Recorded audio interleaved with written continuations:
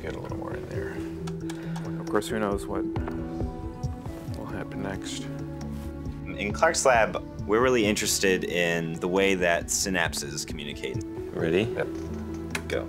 Specifically, the synapses between nerves and muscle cells. Nice.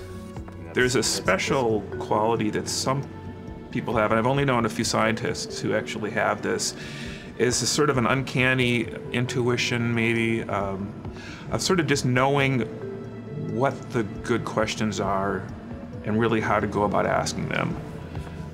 That special intuition, if you will, or that skill that really is only seen in my experience in the very best scientist is something that Zach had, and I think he had it when he came to Grinnell.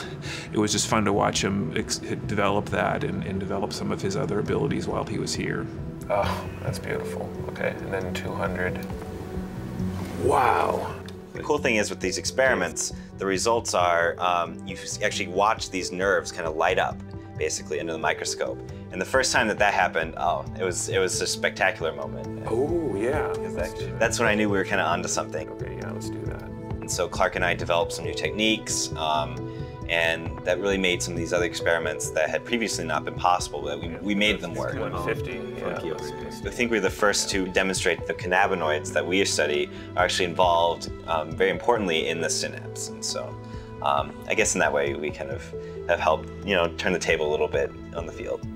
And actually some people in the field were very skeptical and still are kind of skeptical, but we've definitely have enough data now that really supports our bigger hypothesis. Really could not have asked for a better person to, kind of help, start my scientific career. So how many people are there now?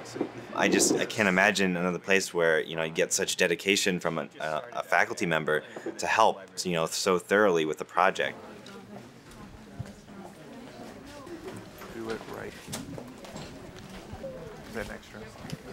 So you are actually going to measure the voltage across these cell membranes and then see how that voltage changes when the neurons are talking. Well, if I had a hill cell... The faculty here have been working and changing our curriculum in somewhat non-traditional ways, trying to make the science education process as realistic as possible, as genuine as possible. Follow along with me.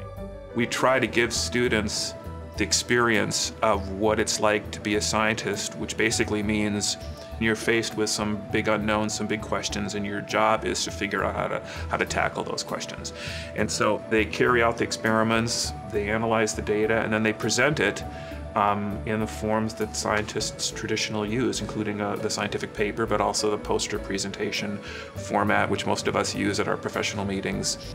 And really they act as scientists. Okay, so let's look at that experiment we did. Yeah, And let's look at My sophomore year, I was able to go with our lab and present a poster at the big National Neuroscience Convention. That was my first real experience, kind of getting out there in kind of a professional atmosphere. The next year after that, we came up with a lot more experiments, and we were working on a manuscript at the time. And we actually took another poster, and this was just Clark and I took a poster to the Neuroscience Convention. This had a lot more new and cool experiments that I had done. And so we presented it again and got some good feedback from a lot of the people in the field. And these are big names in the cannabinoid field that as we were talking to. Really? Yeah. I came back from class one day and Clark had sent me an email. He's like, guess what? We're getting published. And I was like, oh my gosh, this is awesome. And so that was kind of the culmination of a lot of work and kind of definitely one of the highlights of my college career when I found that out.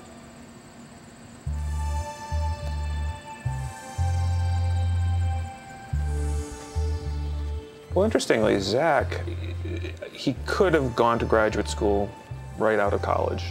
Clearly would have gotten into one of the best programs that he had desired. But he picked a lab at NIH where they have a special post-baccalaureate program. It just seemed, like the perfect choice for me. He picked the anthrax lab because he just thought it was the most interesting lab, and the questions they were approaching were the ones that he found most interesting for the time. The work I'm doing right now is definitely has the potential to be, fairly influential. We'll see if that happens. You know, we're working in a pretty hot field these days, but you know, you can definitely see that Grinnell trained us well. All my classes definitely taught me how to think like a scientist, how to write like a scientist, how to plan experiments like a scientist, and I think that that shows a lot out here in this atmosphere. So I picture Zach will probably spend a couple of years at this NIH program, then he'll go to graduate school. Who knows what field he'll pick. I wouldn't even pretend I could project with any confidence where that will go, because he's the kind of person who will just follow where the most interesting and the most potentially productive areas of investigation will be, and will find himself in a place where he'll make some great contributions, I think.